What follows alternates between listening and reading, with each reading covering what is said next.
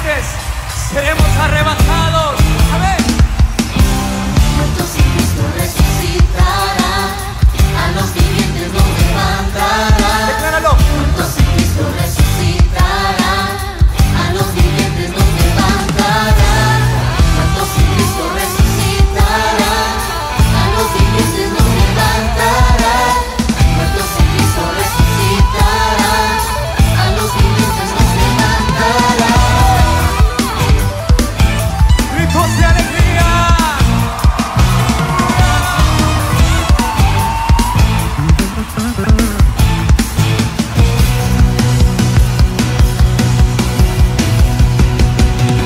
Se acerca el día, el amado con su nombre volverá.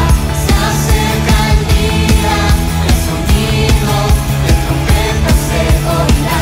Le adoraremos cara a cara por la eternidad. Hoy celebramos su promesa, que pronto volverá. Se acerca el día, se acerca el día, se acerca el día, se acerca el día.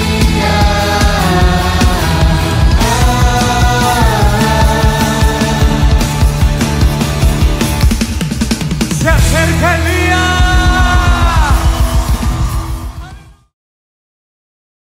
Hermanos amados, que el Señor les bendiga. Bienvenidos una vez más a una nueva transmisión de Jóvenes Live. Estamos hoy nuevamente con todas las ganas y todo el amor enviados por nuestras coberturas para compartir con ustedes un tema que se ha estado dando en este tiempo, que es acerca de el remanente y para qué es el remanente. Antes de empezar, yo quiero darle la bienvenida a nuestros hermanos que hoy nos acompañan. Valerie Valle, bienvenida, ya habíamos compartido contigo, bienvenida. Amén. Buenos días, hermanos, es un gusto estar una vez más con ustedes y compartir de la palabra del Señor, y esperamos de que esta palabra sea de bendición para Amén. ustedes. Amén.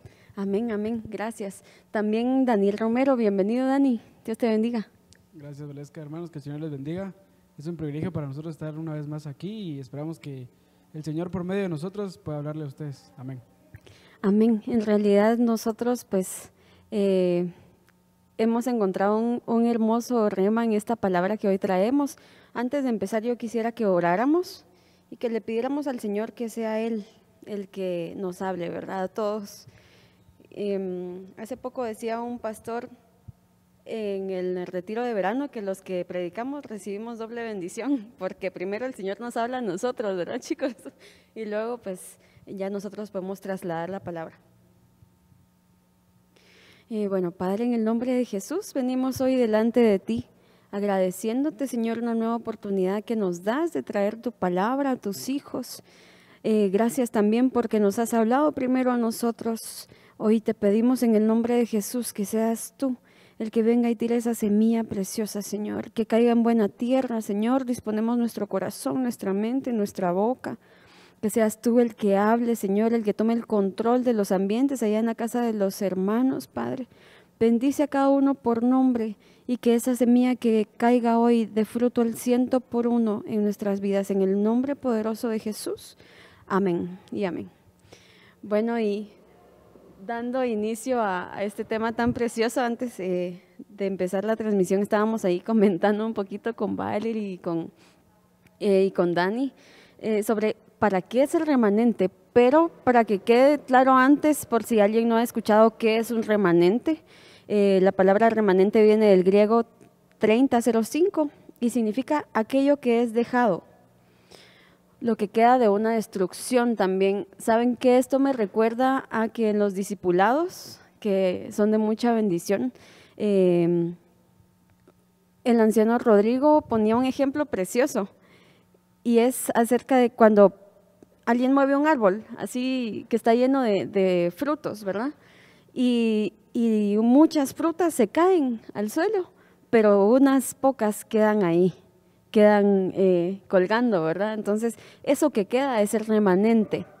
Pero el punto del tema de hoy es, ¿para qué es ese remanente? ¿Para qué nosotros trayéndolo ahora, después de esta pandemia que hubo y después de este tiempo, muchos se cayeron, muchos se alejaron del Señor, ¿verdad? Lamentablemente.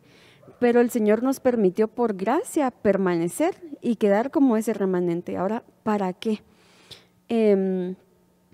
Yo veo que el Señor nos levanta como remanentes o por gracia nos salva para que podamos llenarnos de su palabra y como esos buenos frutos, ¿verdad? Edificar la vida de los demás, de aquellos que han caído, de aquellos que lo necesitan. Y bueno, ya cediendo la palabra, yo solo veo que el Señor nos deja varias reseñas de remanentes en la palabra, ¿verdad? Por ejemplo, está cuando el tiempo de Noé, cuando se acaba todo el mundo, pero el Señor salva a ese pequeño remanente, Noé y su familia. Y también con Elías, ¿verdad? Que tú te traías algo de Elías, Valerie. Amén. Pues yo estaba ahí estudiando la historia de Elías, ¿verdad? Y me daba cuenta que es algo muy impresionante y que es algo tan maravilloso, ¿verdad? Porque él fue a pelear contra Balas y él pensaba que solo él había quedado, pero no, habían 7,000, que esos 7,000 eran los remanentes, ¿verdad? Entonces, es algo tan maravilloso porque el Señor nunca lo dejó, sino que él tuvo ahí algo que lo protegiera, ¿verdad? Que estuviera con él, impresionante. Amén. Sí, y siguiendo la misma línea de Valerie, es impresionante la vida de Elías porque el Señor lo había dejado a él para que confrontara a Baal, pero con respecto a Elías me sorprendió bastante el nombre, el significado de Elías, porque entre una de sus traducciones significa mi Dios es Yahvé, en otras traducciones se significa instrumento de Dios. Y lo que más me asombró es que en uno de los diccionarios aparece que es escogido por Dios. Entonces, exactamente un remanente es alguien que el Señor lo eligió. Entonces, luego vemos en la historia de Elías que el Señor le aparece. Entonces le dice, Elías, ¿qué haces aquí? Entonces Elías, como una manera un tanto poco humilde, le dice como que me están persiguiendo, me quieren matar, ¿y por qué tú no haces nada? Entonces como que salió un poco lo que Elías tenía en su corazón. Inclusive una de las frases bien importantes que Elías dice es que no soy mejor que mis padres, ese versículo tan sorprendente. Entonces Elías se dio cuenta, pero el Señor después le responde como que bajándole un poquito lo orgulloso a Elías, le dice, es que no te preocupes, yo tengo 7,000 más que no han doblado rodillas delante de Baal. Entonces es como que nosotros hoy en día, bajándolo un poco, aterrizándolo aquí a la iglesia, es como que nosotros pensáramos que el día de mañana, por cualquier circunstancia, nos vamos de la iglesia se acaba. Y no es así, porque el Señor, por su infinita gracia y misericordia que ha sido derramada sobre nosotros en este tiempo, el Señor puede levantar muchísimos más. Entonces nosotros lo que tenemos que hacer es tomar esa actitud de agradecimiento, de que fue por gracia lo que recibimos, que somos remanentes de parte de Dios, pero es por gracia.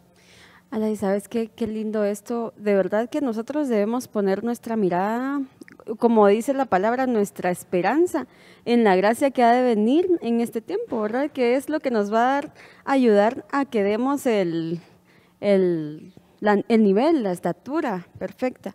Y esto de Elías es bien, yo lo veo relacionado con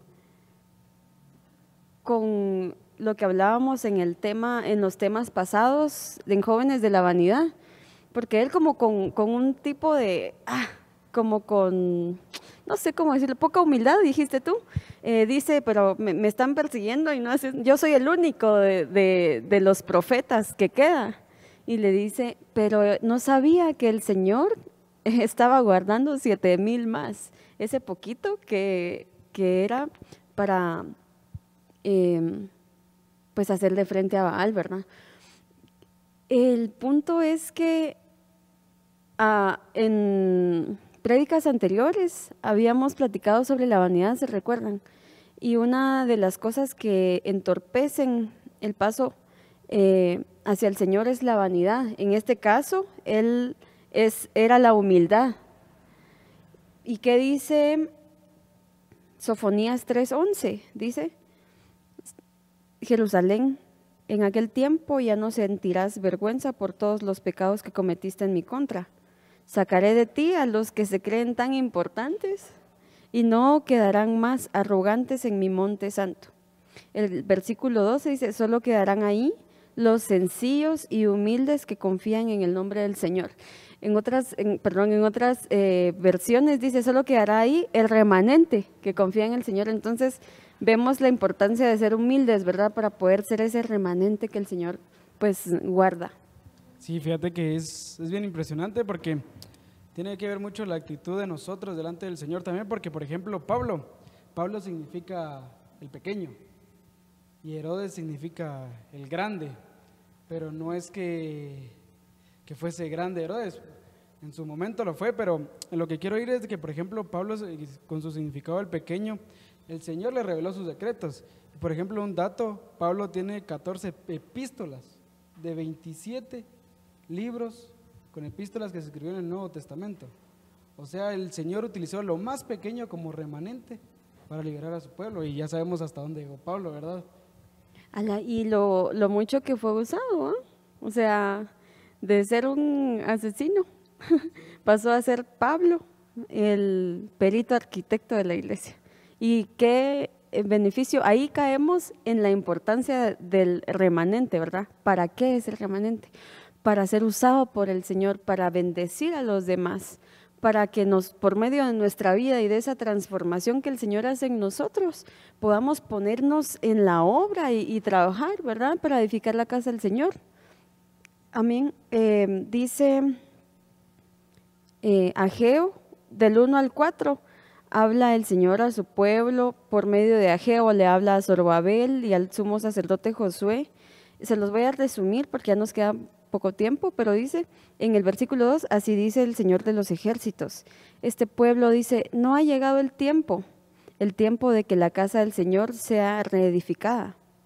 Entonces vino la palabra del Señor por medio del profeta Ageo, diciendo, ¿es acaso tiempo para que vosotros habitéis en vuestras casas artesonadas, mientras esta casa está desolada? Entonces el remanente, este era un remanente, pero se estaban preocupando por ellos mismos. Pero nosotros como remanente en este tiempo lo que debemos hacer es, si miramos que alguien está alejado del Señor, llamarlo, ¿verdad? Decirle que vuelva, edificar, trabajar en la casa del Señor. Amén. Amén.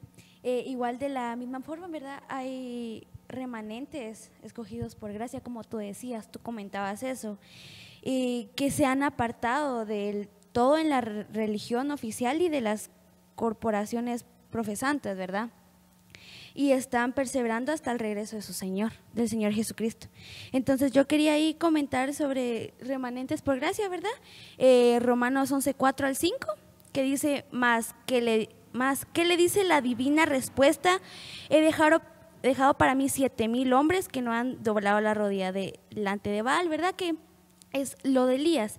Y el 5 dice, así también aún en este tiempo han quedado reliquias por la elección de gracia, que reliquias se está refiriendo al remanente, ¿verdad? Entonces, nosotros nos damos cuenta que es realmente algo muy importante ser remanente, ¿verdad? Y que no es por nosotros, exacto, no sino es por que nosotros. es por la gracia del Señor, ¿verdad? Amén, así Que es. no es, como dice la palabra, no es por obras, Ajá. no es por obras, ¿verdad? Sí, Daniel, gracias. Y fíjate, haciendo un poco mención de lo que tú mencionabas, de que el remanente, ¿verdad? Como en este tiempo que nos tocó vivir, por ejemplo, pudieron haber muchos remanentes que estuvieron alejados del Señor, que no podían estar congregándose tal vez ahorita. Entonces eso me vino a la mente Jeremías 50:20, que dice, en aquellos días y en aquel tiempo declara el Señor, se buscará la iniquidad de Israel, pero no habrá ninguna, y los pecados de Judá, pero no se hallarán, porque perdonaré a los que yo haya dejado como remanente. Entonces eso me hace entender como que el día de mañana que Dios primero lo permita, regresen hermanos que tal vez se hayan alejado del Señor. Ellos son remanentes, nosotros los tenemos que tratar como el Señor los trató, perdonarlos, porque el Señor mismo dice que Él les va a perdonar sus pecados, sus iniquidades. Entonces, ¿quiénes somos nosotros para que el día de mañana ellos regresen y nosotros los tratemos como que no fuesen de esta casa, ¿verdad? Como que fuesen por sus pecados, tal vez visibles o algo, nosotros rechazarlos. No, todo lo contrario, perdonarlos, ¿verdad? Como el Señor nos perdonó también. Amén, amén.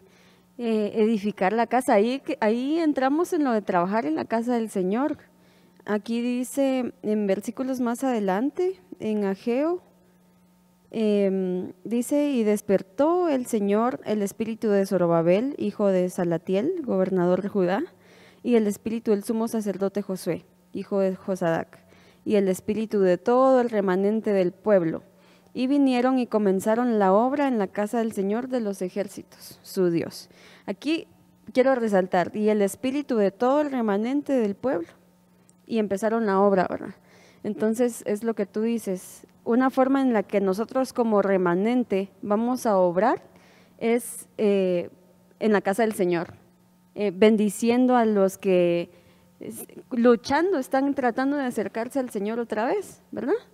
Sí, fíjate, es algo bien importante porque cuando hacemos mención de estar en la casa del Señor se me viene a la mente el servicio, ¿verdad? Entonces en el servicio uno no es para nosotros obviamente, sino es para el Señor, pero en ese mismo caminar, en esa misma carrera, hay algo bien importante que lo marca uno, que es el fruto, porque el remanente tiene que dar fruto, porque me menciona, dice, el remanente de la casa de Judá que se salve, echará de nuevo raíces por debajo y dará fruto por arriba. Eso está en Isaías 37:31. Entonces, algo que va a demarcar de los remanentes es que van a dar fruto. Por ejemplo, me venía a mención de Deuteronomio 20:20, que les decía, que por ejemplo en ese tiempo los árboles que no daban fruto los cortaban. Unos eran para dar fruto y el que no daba fruto servía para arma de guerra. O sea, era aquel remanente que no, o aquella persona que no pueda estar dando frutos, puede servir como más bien para guerra, por ejemplo, contiendas. Entonces, la importancia de dar fruto, ¿verdad? Qué tremendo. Y definitivamente sabremos que somos remanentes y damos fruto. Quiero ver, yo quería leer también las características de los remanentes. Dice Sofonías 3:13, el remanente de Israel no hará injusticia, ni dirá mentira, ni se hallará en su boca lengua engañosa. Esto podríamos tomarlo como el que no da fruto, ¿verdad? El que no da fruto sí hace injusticia, sí miente, sí engaña, pero el que es remanente da fruto. Por lo tanto, ya no hace injusticia, ya no dice mentira, ya no hay en su boca engaño. Y dice, porque ellos se alimentarán y reposarán sin que nadie los atemorice. En este tiempo vemos que hay un montón de cosas en el mundo que se están dando, que atacando a la gente, ¿verdad? Para atemorizarlos y todo, pero dice que el remanente dormirá seguro, estará seguro, no tendrá miedo, ¿verdad? Y esto me recuerda a lo de la mujer virtuosa, ve al futuro y sonríe al porvenir. Ella sin duda es un remanente, ¿verdad? Del Señor. Algo bien importante, siguiendo la misma línea de los frutos, porque Elías, que evidentemente era un remanente de parte del Señor, él cuando se enfrenta a Baal, él cuando estaba haciendo el sacrificio del novillo para que encendiera el fuego del Señor, él le edificó un altar con 12 piedras que significaban las 12 tribus de Israel, pero en esas me llamó bastante la atención porque lo hizo con piedras. Porque después nosotros vamos a la Biblia y dice el apóstol Pedro, si no estoy mal, lo está diciendo en 1 Pedro 2:5, también vosotros como piedras vivas edificados como casa espiritual para un sacerdocio santo, para ofrecer sacrificios espirituales aceptables a Dios por medio de Jesucristo. Entonces después la Biblia nos llama a nosotros como piedras. Entonces un remanente edificó con piedras un altar al Señor. Amén. Y recuérdense que el que está cimentado sobre la roca, o sea, si hablando de piedras vivas, ¿verdad? También estar cimentado sobre la roca, yo me imagino que estar sobre el Señor, o sea, estar sobre la roca nos hace ser parte de ella, ¿no? Como tú dices, somos piedras vivas. Valerie, ¿tú quisieras aportar algo?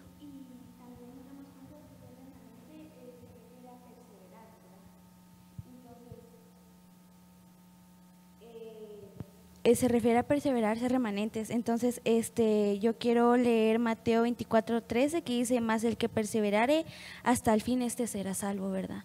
Entonces, es muy importante perseverar, aunque hayan luchas, pruebas y todo. Uno tiene que perseverar y ser ese remanente que el Señor nos ha mandado a hacer. Amén, gloria a Dios. Miren, el tiempo se nos ha acabado, pero como tú has dicho, el remanente es salvo. Isaías 28:5 dice: en aquel día el Señor de los ejércitos será hermosa corona, gloriosa diadema para el remanente de su pueblo. Entonces nos espera algo precioso, ¿verdad?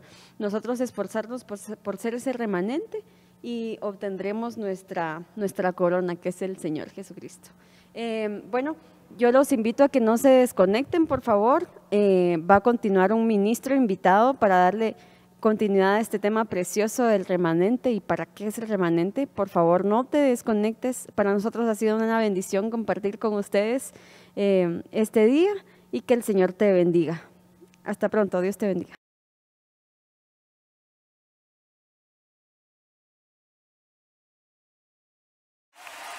Amén.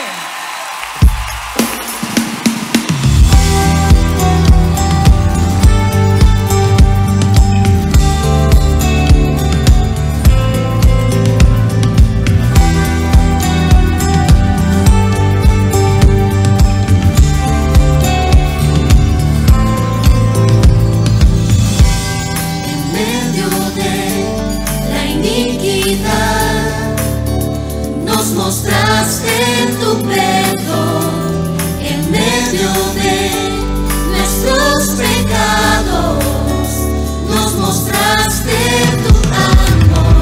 Todo yugo se pudre, en el nombre de Jesús. Toda amarra y cadena se rompe ante el Santo Espíritu. Hay libertad, la libertad que clamamos. Somos una generación que clama, que grita por Jesús. Aleluya.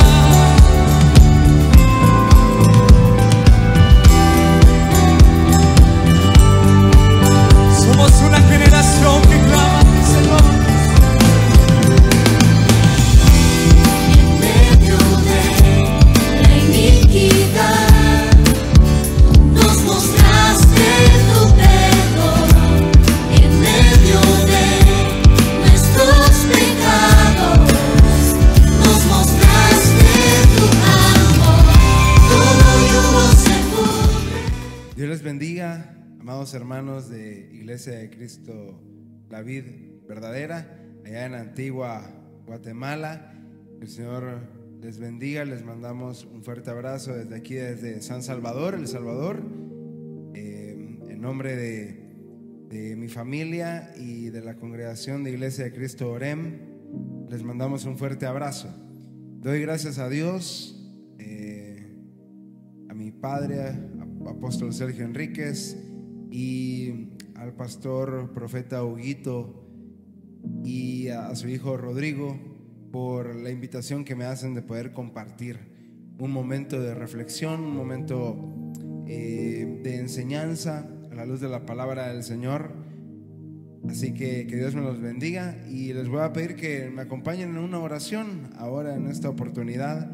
Que ahí donde estén cierren sus ojos y nos acompañen para entregar este tiempo al Señor. Padre, gracias te damos por este tiempo que nos has permitido vivir, por esta palabra, Señor, que vamos a recibir en nuestro corazón, y que esperamos, Señor, que sea la buena semilla, Padre, que sea sembrada en nuestro corazón y que dé fruto a su tiempo. Papito lindo, te pedimos ahora en esta oportunidad que quites todo estorbo, que quites, Señor, todo aquello que impida, Padre mío bendito, que esta bendición pueda llegar a la vida de mis hermanos, Señor, y que tú prepares la tierra, Señor, en el nombre poderoso de Cristo Jesús. Padre, que venga una unción, Señor, así como la unción que nos cubre, apostólica, profética, evangelística, pastoral y magisterial. En el nombre poderoso de Cristo Jesús. Amén y amén. Hermanos, qué bendición poder estar ahora con ustedes, acompañándolos en esta oportunidad. A mí me gustaría que viéramos un tema que en lo personal me ha ministrado mucho en mi corazón, porque es una perspectiva que nunca había abordado, nunca había visto en la palabra del Señor. Me gustaría que fuera conmigo al capítulo de Lucas, capítulo 15, verso 11 al 13. El tema de la enseñanza que vamos a estar teniendo ahora es el regreso de los desterrados. Para eso me gustaría que fuéramos a Lucas capítulo 15, verso 11 al 13. Dice la palabra del Señor de la siguiente manera, dice: y Jesús dijo: cierto hombre tenía 2 hijos, y el menor de ellos le dijo al padre: Padre, dame la parte de la hacienda que me corresponde. Y él les repartió sus bienes. No muchos días después, el hijo menor, juntándolo todo, partió a un país lejano, y ahí malgastó su hacienda viviendo perdidamente. Y justamente de eso quisiera que habláramos ahora en esta ocasión. El hijo pródigo, dice la palabra del Señor que pidió su herencia, recibió su herencia, pero yéndose a un país lejano, a una tierra lejana, vivió perdidamente. Y bueno, en los últimos tiempos hemos visto cómo el enfoque de muchos se ha perdido.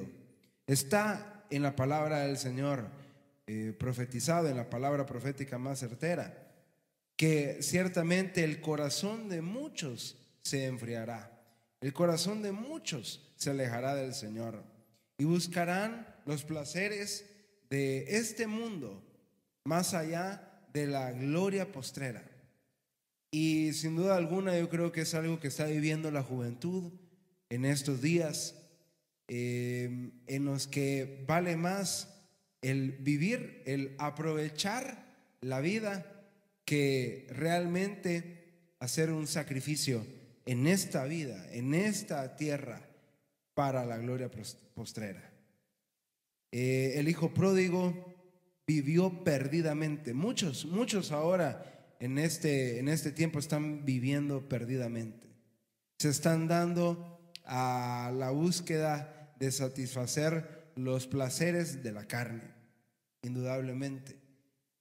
Vemos una juventud, una sociedad en donde vale más el querer buscar la satisfacción del yo que pensar en los demás. Yo creo que eso es algo muy marcado en estos tiempos, y que en el nombre del Señor Jesús nosotros como hijos de Dios debemos buscar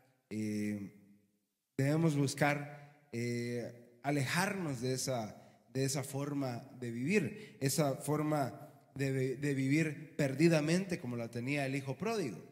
A mí me gustaría que fuéramos y le hiciéramos un zoom ahí cuando dice perdidamente. En la palabra griega que se utiliza en el original es la palabra azotos, que quiere decir disolución, quiere decir libertinamente, quiere decir perdidamente.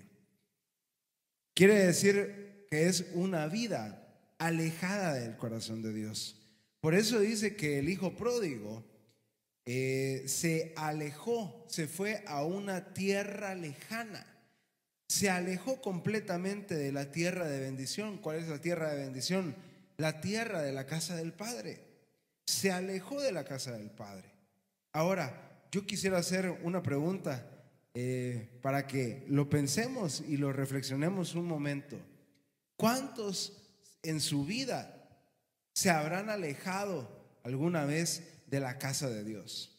¿Cuántos de los que quizás me están escuchando en esta oportunidad, están lejos en este momento de la casa de Dios y se han dado a una vida que, aunque parece una vida ordenada, aunque pareciera una vida en control, realmente es una vida perdida, porque una vida sin Dios no es más que una vida vacía, indudablemente. Y eso es lo que vemos ahora en muchos jóvenes en esta actualidad que estamos viviendo. Muchos de los jóvenes les interesa más conocer, hacer turismo interno en el país, que estar en la casa del Señor. Es que soy joven y solo una vez voy a ser joven. Déjame decirte algo, no hay mejor manera que disfrutar la juventud que estar en la casa del Señor, indudablemente. Hay muchos jóvenes que o nunca han conocido eso, o nunca lo han querido conocer, o lo han conocido, pero algo pasó en el camino que los enfrió y que han olvidado el deleite que es estar en la casa de Dios. Indudablemente, estar en la casa del Señor es algo hermoso, es algo incomparable. Por eso el salmista dice que mejor es un día en su presencia que 1000 fuera de ella, porque deberíamos de estar buscando cómo estar cada vez más cerca del Señor, cómo no estar en esa tierra lejana, en esa tierra apartada. Eso fue lo que le pasó al hijo pródigo. Ahora, ¿cómo un joven puede, o cómo alguien en general puede terminar en una tierra lejana? Pues fíjate que pensando un poco en esto, se me ocurría que la ironía de este tiempo, estamos viviendo en un tiempo en donde estamos quizás más conectados que nunca. Estamos conectados a través de nuestro celular, a través de las redes sociales, a través de internet, pero a la vez estamos conectados y a la vez también estamos viviendo en una época en donde estamos más desconectados que nunca. Alguien puede irse a vivir a una tierra lejana, o mejor dicho, alejarse de la casa de Dios cuando se desconecta de la casa de Dios y se conecta con las cosas del mundo. Voy a poner un ejemplo. ¿Por qué digo que estamos más conectados que nunca tecnológicamente, pero a la vez más desconectados que nunca? Porque un joven puede estar conectado a sus redes sociales, puede estar ahí metido 1, 2, 3 horas en las redes sociales y sentirse conectado, pero a la vez vacío, porque lo que vemos en las redes sociales, lo que vemos en internet, no es más que una ilusión. Y esto es algo que les acontece a muchos. Vemos fotos bonitas, fotos de gente viajando, fotos de aquellos que están comiendo, ¿verdad? Que suben su foto de los tacos que se están comiendo, suben la foto, ¿verdad?, del viaje que se ha hecho al mar, a la montaña, qué sé yo. Y alguien que pueda estar viendo eso pudiera sentirse mal él mismo, decepcionado, porque él no puede viajar, no puede ni siquiera salir a la esquina de su casa, quizás no puede ni siquiera salir del cuarto, quizás, y puede sentirse decepcionado por eso. Eso genera frustración, genera estrés. ¿Pero por qué? Porque está conectado a algo que no es real. Tienes que tener cuidado con quién te conectas. Tienes que tener cuidado con qué estás conectado. No hay nada más real que el amor de Dios. Si tú estás conectado al amor de Dios, si tú estás cerca del amor de Dios, no hay nada más real que eso. Porque Dios nunca te va a abandonar. Dios nunca te va a desamparar. Dios siempre va a estar ahí para alentarte, para consolarte. En cambio, los amigos de las redes sociales, los 400, 500, 600 amigos que tú tienes, de esos De esos, ¿cuántos van a estar cuando estés en el día de la prueba? Pocos, quizás ninguno, pero Dios siempre va a estar contigo. Entonces, mira qué tremendo, ¿verdad? Porque sin lugar a dudas, lo que vemos en esta parábola del hijo pródigo es una tremenda verdad. Alejados de Dios, nada podemos hacer, dice la palabra del Señor. Nada somos alejados del Señor. Mi invitación ahora, en esta oportunidad, amado hermano, amada hermana, es que nos conectemos con Dios, es que busquemos las cosas de Dios, es que nos deleitemos en las cosas de Dios. No es necesario ir a una tierra lejana para disfrutar las cosas de Dios. Un desterrado, según el diccionario, es alguien que ha sido apartado, es alguien que se ha alejado. Pero Dios ahora, en este tiempo, en estos últimos tiempos, Él ha declarado una palabra de bendición para nuestra vida, y esa es la recuperación. Él quiere recuperar a aquellos que se habían apartado. Él quiere recuperar a aquellos que habían dado prioridad a otras cosas antes que a las cosas de Dios. A pesar de que muchos le hemos dado la espalda a Dios, Dios nunca nos ha dado la espalda. No sé cuántos pueden decir amén a eso en el nombre del Señor Jesús. Es algo hermoso. Cuando yo lo estaba viendo, yo pensaba las veces en las que estuve perdido, las veces en las que yo, por ver cosas afuera, por ver cosas allá en tierras lejanas, no me daba cuenta de la bendición que era estar en la casa de Dios. Y aquí pues me gustaría darte un pequeño testimonio de mi vida. Yo estuve por mucho tiempo al servicio de la iglesia cuando mi padre, el apóstol Jorge Palacios, estaba pastoreando la congregación. Yo serví por mucho tiempo, serví en jóvenes, serví en alabanza, serví en evangelismo, estuve involucrado en muchas cosas.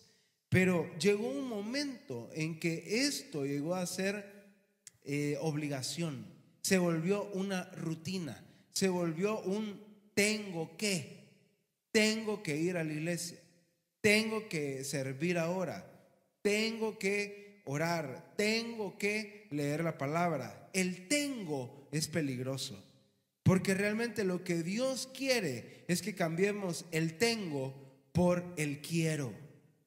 Hoy quiero servir en la iglesia. Hoy quiero leer la palabra, hoy quiero orar, hoy quiero buscar al Señor, quiero buscar el rostro del Señor. Cuando tú cambias el tengo que por el quiero que, es porque tú estás conectado con Dios, es porque tú estás en la casa del Señor, es porque tú no eres un desterrado, sino que eres un habitante de la morada de Dios. Y eso es lo que Dios quiere en este tiempo contigo, amado hermano, amada hermana. Dios lo que quiere es recuperarte. Lo que Dios quiere es que tú vuelvas a la casa, que regreses de esa tierra lejana. Entonces fíjate que yo estaba viviendo eso, viví eso por un periodo de quizás de un año, año y medio. Luego Dios me sacó de la congregación, me llevó a vivir a otro país, literalmente me llevó a vivir a otro país. Y ahí me di cuenta de la falta que me hace el amor de Dios. Indudablemente, nunca me faltó el favor de Dios, la misericordia de Él, pero sin lugar a dudas empecé a experimentar lo que era anhelar servirle al Señor, lo que era anhelar estar cerca del Señor. Fue necesario eso para darme cuenta. Pero ahora, yo que ya lo viví, quisiera decirte a ti, no te alejes del Señor, búscale, así como dice la palabra de Él. Mi alma tiene sed de ti, cual tierra seca y árida. Así como la tierra seca anhela el agua, así mi alma te anhela, Señor. Hoy en esta oportunidad es el tiempo que Dios ha designado para que tú recuperes tu lugar. Tu lugar está en la casa de Dios y no en tierra lejana. Eso es lo que le costó entender al hijo pródigo. Me gustaría que fueras conmigo a Nehemías capítulo 1, verso 9.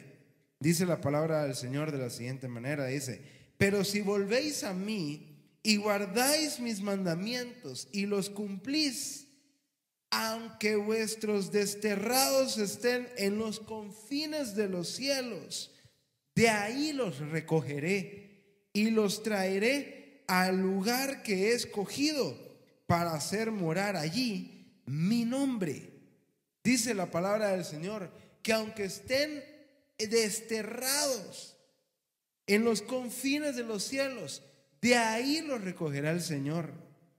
Aunque esa persona no quiera nada con Dios, aunque esa persona se niegue a acercarse a la iglesia, a escuchar la palabra del Señor, a adorarle a Él, a entregarle su vida, déjame decirte algo: Dios tiene un propósito para tu vida y Él va a ir a buscarte para que cumplas ese propósito. A los desterrados, a los apartados. Por eso es que Dios está dando este tiempo, es tiempo de gracia, porque Él quiere que todos sus hijos sean alcanzados, que vuelvan a la casa del Padre. Entonces, mire qué hermoso lo que dice Nehemías acá, que Él busca, Él recoge a los desterrados.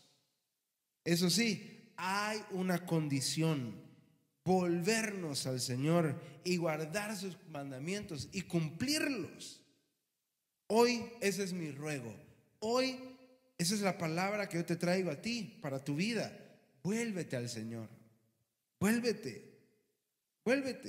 No vale la pena estar buscando la felicidad en cosas de este mundo. No vale la pena que tú estés buscando el gozo, el consuelo en cosas del mundo, en placeres de la carne, cuando la verdadera felicidad está en Dios.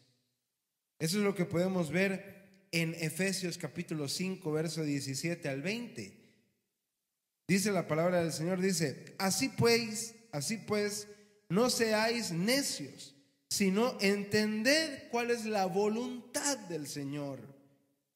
Y no os embriaguéis con vino, en lo cual hay disolución. Esta es la misma palabra que utilizaba en la parábola del hijo pródigo cuando dice vivía perdidamente. Perdidamente es lo mismo que disolución, es lo mismo que libertinaje. Entonces aquí dice: no os embriaguéis con vino, en lo cual hay disolución, en lo cual hay libertinaje, sino sed llenos del Espíritu, hablando entre vosotros con salmos, himnos y cantos espirituales, cantando y alabando con vuestro corazón al Señor, dando siempre gracias por todo, en el nombre de nuestro Señor Jesucristo, a Dios, al Padre.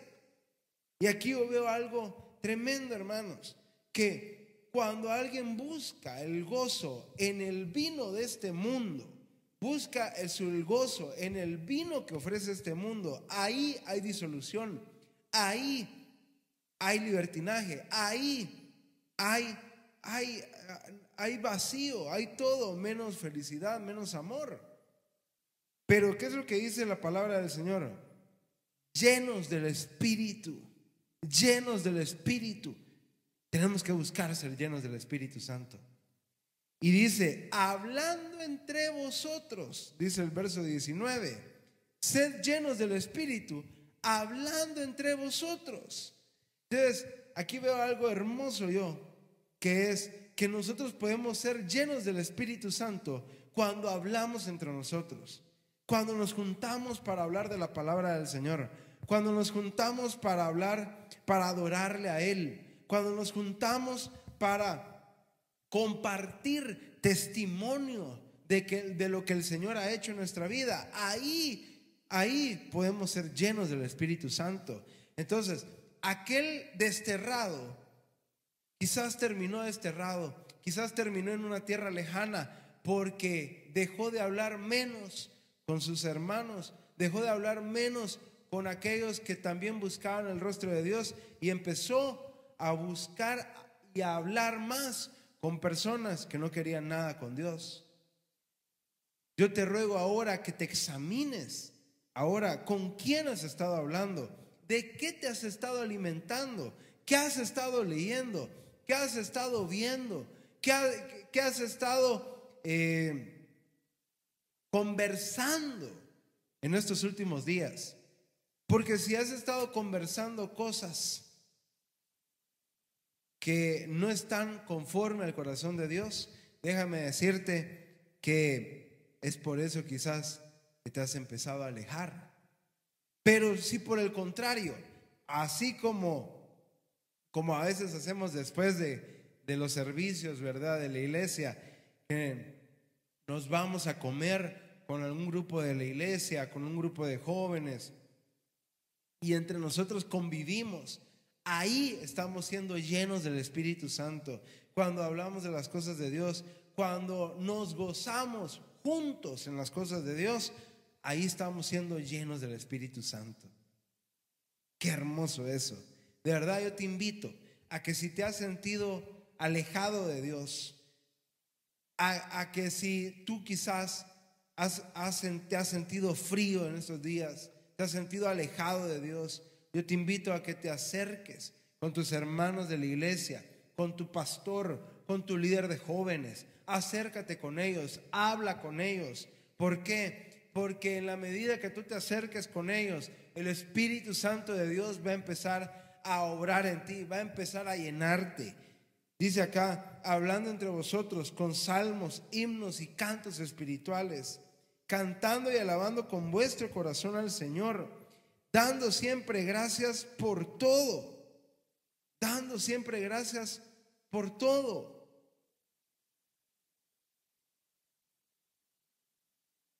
Dando siempre gracias por todo, dice aquí la palabra del Señor.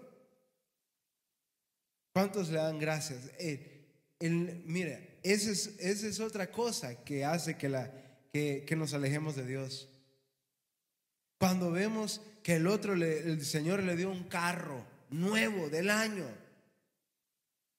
y tú todavía sigues con la Dodge, pero con la Dodge piernas, ¿verdad? Nada de carro, sino que vas todavía a pie a todos lados. Entonces tú empiezas a decir, Señor, ¿y por qué no me has bendecido como bendices a aquel? ¿Cómo es que aquel que ni siquiera es cristiano es más bendecido que yo? ¿Por qué, Señor? Y ahí es donde empiezan las quejas, y ahí es donde empieza la inconformidad en nosotros. Pero déjame decirte algo.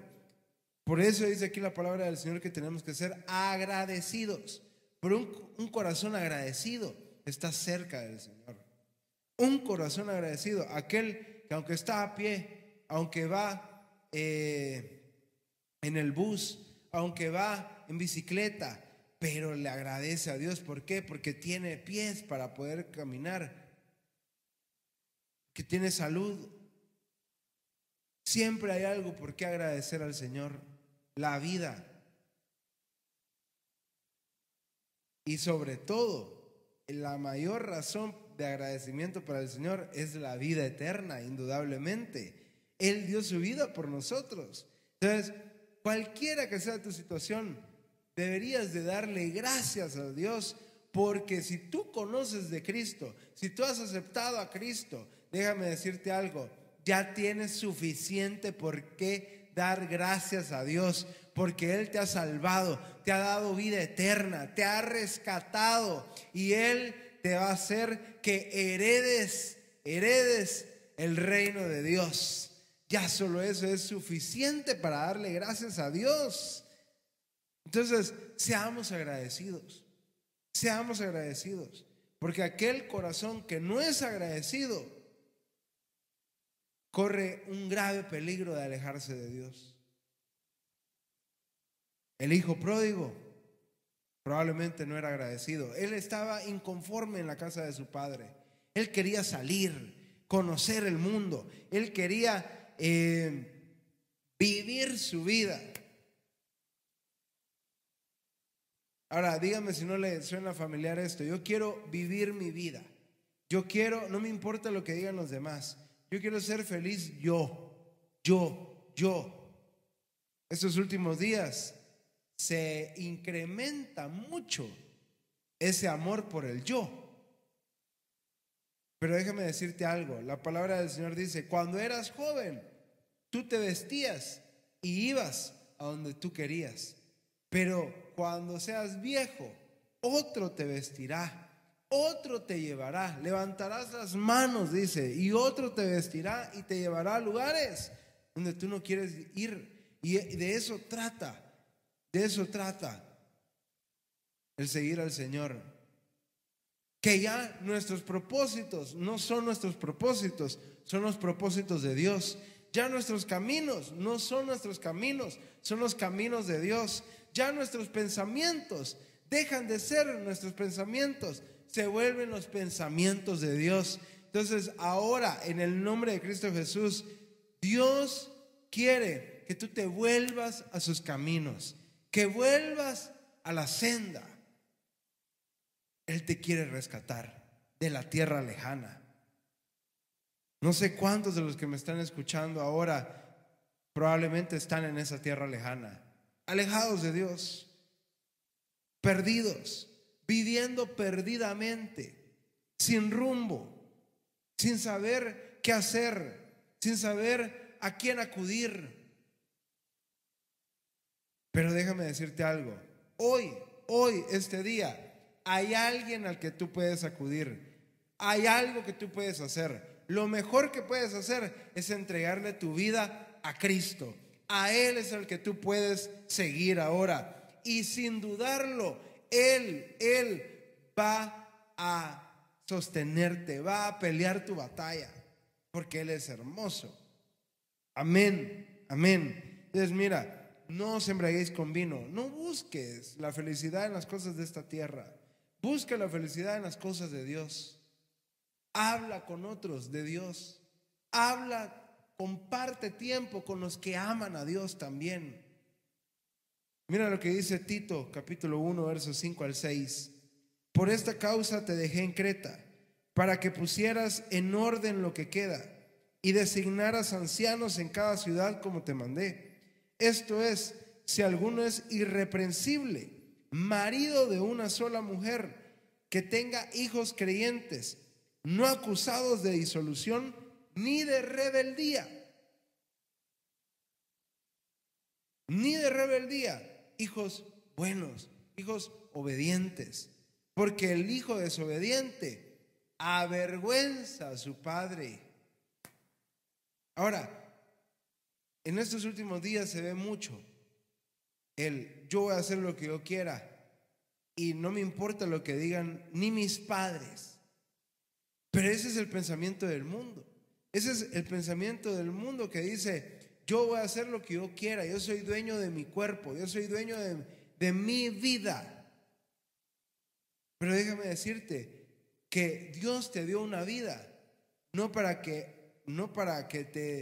te entregues al libertinaje, sino que te dio una vida para que hagas su voluntad y cumplas su propósito en tu vida. Y la palabra del Señor dice: honrarás a padre y a madre.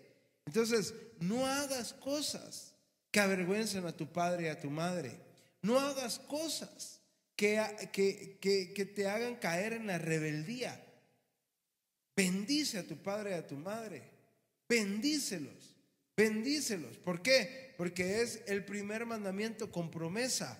Honrarás a padre y a tu madre, y tus días serán largos en esta tierra. Entonces, si tú quieres tener vida, que tus días sean alargados en esta tierra, bendice a tu padre. No hagas que tu padre se enoje, que tu madre se enoje. No los lleves a pecar. Compórtate. Busca al Señor.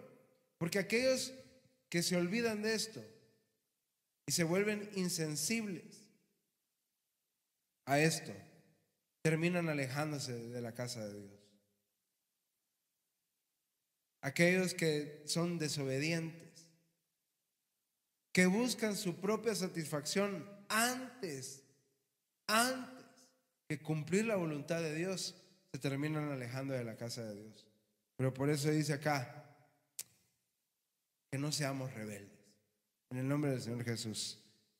Dice primera carta de Pedro, capítulo 4, verso 3 al 5, dice lo siguiente, dice: porque el tiempo ya pasado os es suficiente para haber hecho lo que agrada a los gentiles, habiendo andado en sensualidad, lujurias, borracheras, orgías, embriagueces y abominables idolatrías. Y en todo esto se sorprenden de que no corráis con ellos en el mismo desenfreno de disolución, y os ultrajan. Pero ellos darán cuenta a aquel que está preparado para juzgar a los vivos y a los muertos. Hay muchos que se alejan de la casa de Dios. Hay muchos que terminan desterrados por agradar al mundo, por buscar agradar al mundo, por buscar la aprobación del mundo. Es que si yo no salgo y tomo, el jefe no me va a considerar para un ascenso, dirán algunos. Es que si yo no salgo y no bailo con ella, nunca me va a hacer caso. Déjame decirte algo. A ti que me estás escuchando y que quizás estás en la búsqueda de esa pareja, ¿verdad? Y le estás pidiendo al Señor, déjame decirte algo. Si tú tienes que cambiar lo que tú eres, que eres un hijo de Dios, por esa persona no vale la pena. No vale la pena, porque esa persona lo que está haciendo es alejarte de la casa de Dios. Y todo lo que te aleja de la casa de Dios no te conviene. No te conviene. Entonces, déjame decirte algo. No busques agradar al mundo. No busques. ¿Por qué? Porque el mundo, esas personas, ¿verdad?, que están en sensualidad, que están en lujurias, en borracheras, orgías, dice acá, embriagueces y abominables idolatrías. Esas personas que están en idolatría, esas al fin y al cabo están vacías. Y eso es lo que ofrece el mundo, un vacío. Pero Dios te está ofreciendo su casa. Dios te está ofreciendo en este año de la recuperación, Dios te está ofreciendo a que regreses. Tú que quizás estabas desterrado, tú que quizás estabas apartado en una tierra lejana, muy lejano de la casa de Dios, hoy Dios quiere recogerte, quiere traerte de vuelta. Amado hermano, amada hermana, en el nombre de Cristo Jesús, vuélvete a la casa del Padre. Vuélvete. Vuélvete porque Dios te está esperando. No busques agradar al mundo, busca agradar a Dios.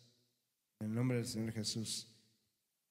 Dice Isaías capítulo 65, verso 8 al 9, dice: así dice el Señor, como cuando se encuentra mosto en el racimo y alguien dice: no lo destruyas, porque en él hay bendición.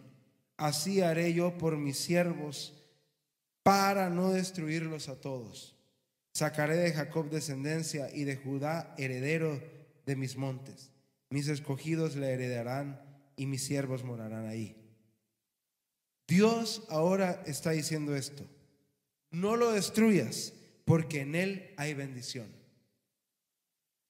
Así sea un poco de mosto, así sea algo que hay en ti del amor de Dios, Dios no te va a destruir, porque en ti hay bendición.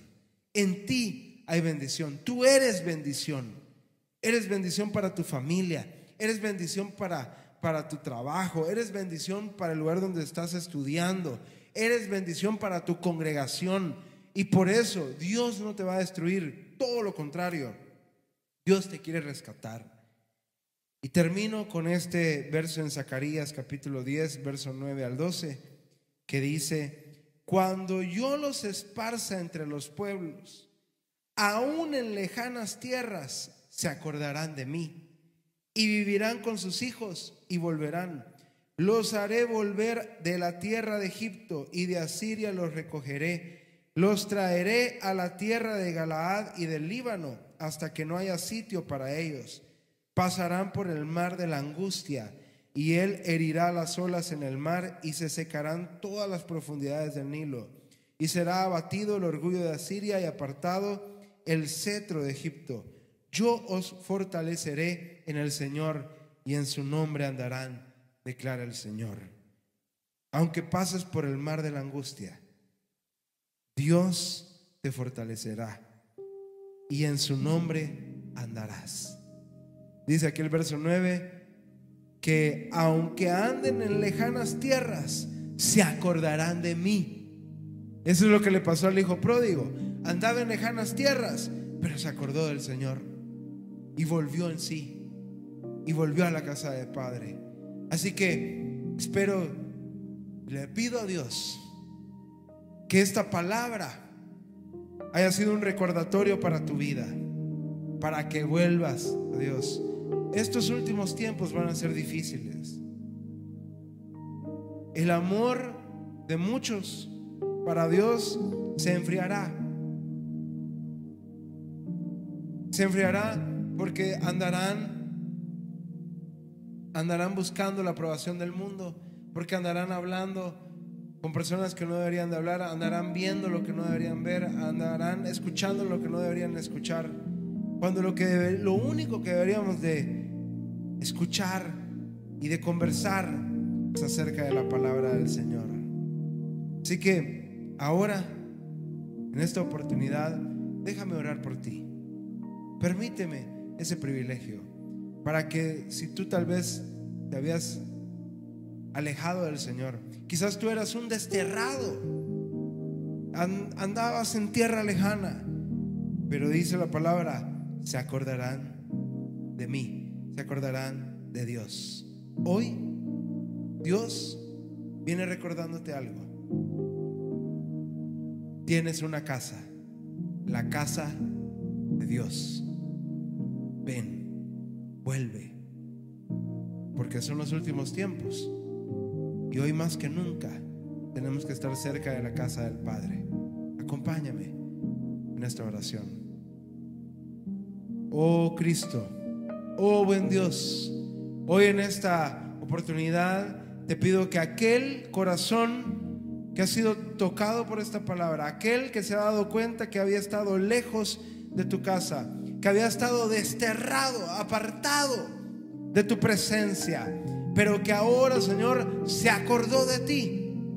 Ahora te pido, Padre, que lo recojas y lo recuperes y lo traigas de vuelta a tu casa, Señor, para que pueda ver que aquí en tu casa, solo aquí hay verdadero gozo, solo aquí hay verdadera libertad, solo aquí hay verdadero consuelo para la vida de todos nosotros. Señor, te pido ahora que bendigas a mis hermanos y que en estos últimos tiempos, Señor, podamos estar cerca de ti. En el nombre poderoso de Cristo Jesús, amén. Que Dios te bendiga. Te mando un fuerte abrazo de parte mía, de mi familia y de toda la congregación de Iglesia de Cristo Orem San Salvador. Aquí en El Salvador tienen familia. Que Dios los bendiga. Pastor Hugo García, Rodrigo, que Dios te bendiga, y toda la familia, toda la congregación. Que Dios los tenga siempre bien. Que el bien y la misericordia vaya con ustedes. Dios me los bendiga.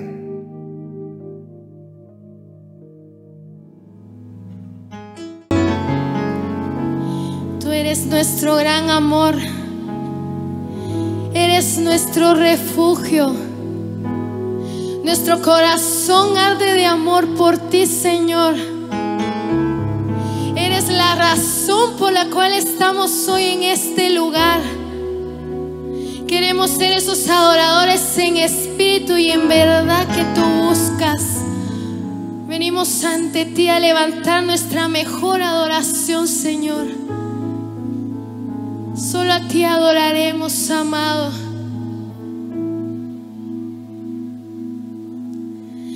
Ante ti me postraré, mi corazón entrego a ti. Te quiero sentir